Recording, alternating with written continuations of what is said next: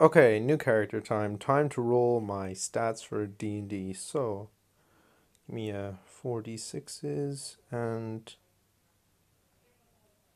yes, 18. That will 18 strength. Let's see the dex. Oh, would you look at that? Another 18. Nice. And what about intelligence? I'm on fire today. Another 18. Charisma. Eight, four 18s? Now, what are the odds?